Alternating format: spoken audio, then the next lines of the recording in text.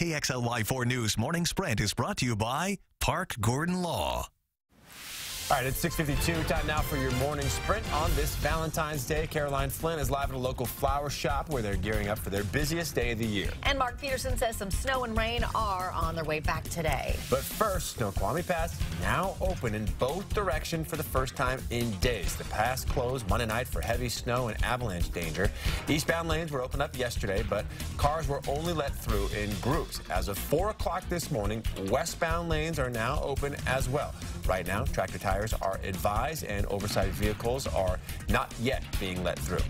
Well, the problems to the west of Spokane start to clear up. The trouble is now on mountain passes to the east. An avalanche fell near St. Regis Pass yesterday, completely blocking westbound lanes.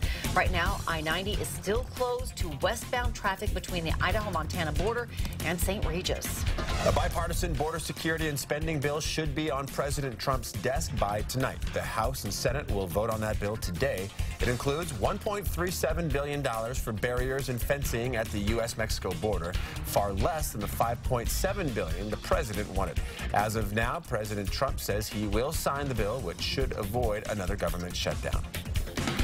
Hi, good morning, everybody. Boy, it's going to be a cold start to the day, but now this cloud cover and this rain, snow mixed is coming into our neck of the woods for the afternoon. We want you to be prepared, and if you're traveling across I-90, you're going to find some winter conditions. So here is the 10-second takeaway. You do have a very cold start. Dress in layers, plus sun to snow. We're going to see variable weather today. Be prepared for it by wearing layers. All right, Sue, so you have finally a break from the flood of customers that came in before 7 a.m.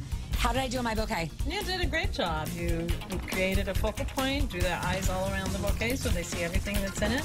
Put it together very nicely. Do you want me to moonlight here today? Do you need me for the day? No, not today, but in the future.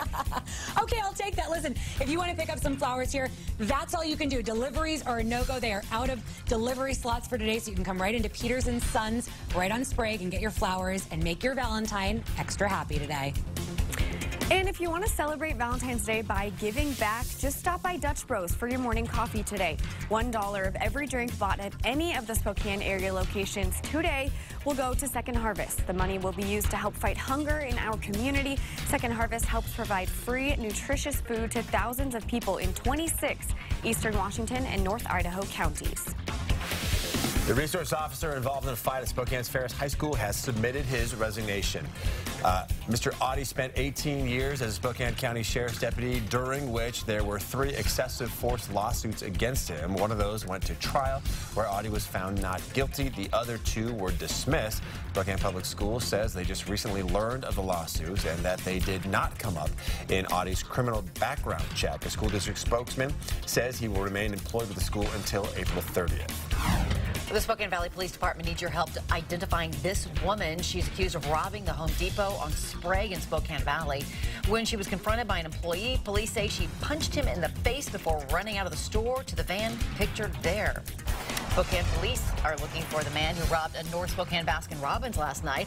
Officers say a man demanded money at the Baskin-Robbins near North Monroe in Indiana about 8 o'clock. Police and canines were unable to find him. That robber is described as black, in his 30s, about 5'9", 200 pounds. If you have any information on either one of those crimes, call Crime Check 456-2233. All right, coming up next on Good Morning America, an exclusive sit-down with Jussie Smollett. The actor is now taking on skeptics who doubt his story about a racially motivated attack. And hear from more passengers aboard that terrifying flight with violent turbulence. They are now safe in Seattle.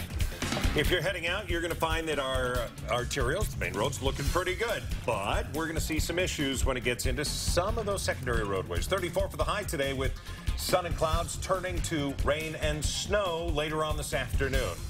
All right, this morning, starting at 9 o'clock, the northbound lane over by the Women's and Children's Free Restaurant is going to be blocked by Spokane Traffic Control. We actually have a permit. And we are going to combine to put plates on the side.